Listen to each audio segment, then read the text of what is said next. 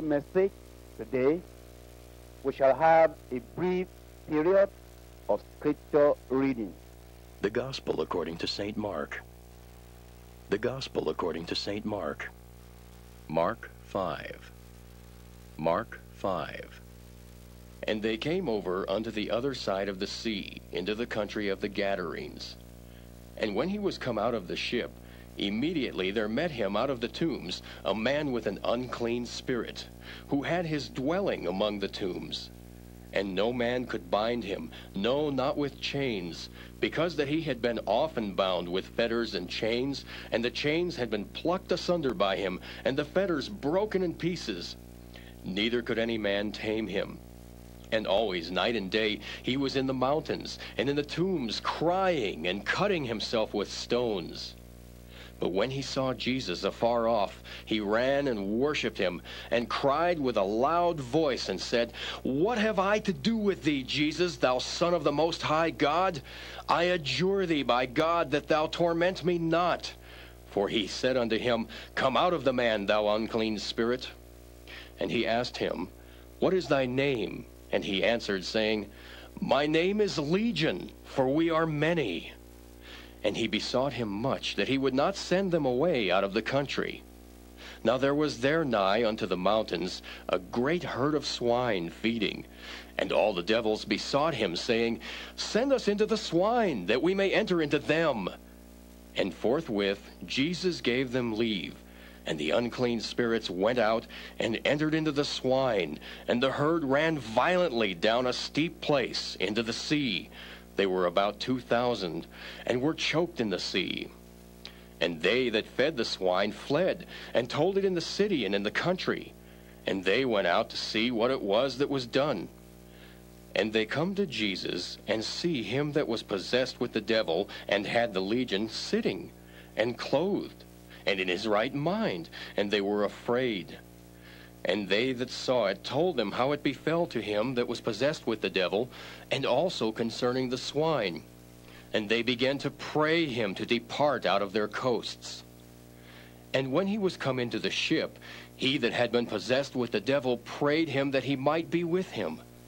Howbeit Jesus suffered him not, but saith unto him, Go home to thy friends, and tell them how great things the Lord hath done for thee, and hath had compassion on thee.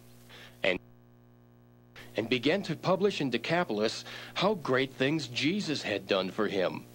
And all men did marvel. And when Jesus was passed over again by ship unto the other side, much people gathered unto him, and he was nigh unto the sea. And behold, there cometh one of the rulers of the synagogue, Jairus by name. And when he saw him, he fell at his feet, and besought him greatly, saying, My little daughter lieth at the point of death. I pray thee, come and lay thy hands on her, that she may be healed, and she shall live. And Jesus went with him, and much people followed him and thronged him. And a certain woman, which had an issue of blood 12 years, and had suffered many things of many physicians, and had spent all that she had, and was nothing bettered, but rather grew worse, when she had heard of Jesus, came in the press behind, and touched his garment. For she said, If I may touch but his clothes, I shall be whole. And straightway the fountain of her blood was dried up, and she felt in her body that she was healed of that plague. And Jesus, immediately knowing in himself that virtue had gone out of him, turned him about in the press, and said, Who touched my clothes?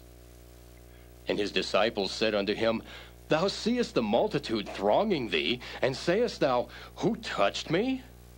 And he looked round about to see her that had done this thing.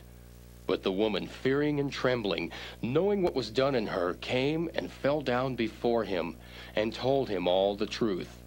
And he said unto her, Daughter, thy faith hath made thee whole. Go in peace, and be whole of thy plague.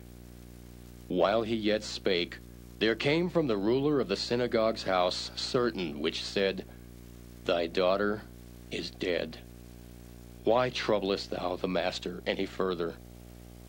As soon as Jesus heard the word that was spoken, he saith unto the ruler of the synagogue, Be not afraid, only believe.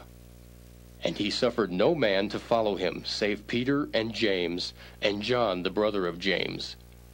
And he cometh to the house of the ruler of the synagogue, and seeth the tumult, and them that wept and wailed greatly.